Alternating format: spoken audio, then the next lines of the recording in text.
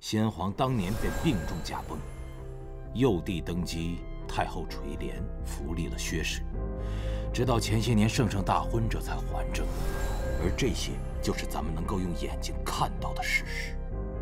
如今薛家势力遍布，永易侯府之难，当真无解吗？自古以来，摇摆不定之人都不会有好下场。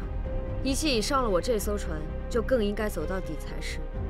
难不成你现在投靠薛家还来得及吗？避雨而已。张大人为何不敢面对本宫？是怕本宫吃了你吗？娘娘恕罪，臣乃外臣，不敢冒犯，还请娘娘自重。